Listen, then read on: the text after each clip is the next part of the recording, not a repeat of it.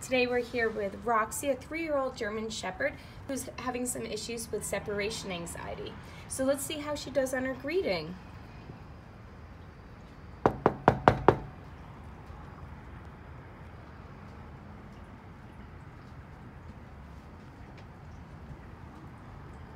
There's Roxie. Hi, sweetie. All right. Hi, sweetie. I'll just let you smell me for a sec so you can relax. Good girl. Is this pretty typical how she greets new people? Yeah. Coming over, she's pretty calm. For men, she probably is not that willing to get close. So. Okay. Good girl. So I'm not trying to make too much eye contact, just to let her kind of greet me and be nice and relaxed. Awesome. What do you think, Roxie? We'll pick this up a little later?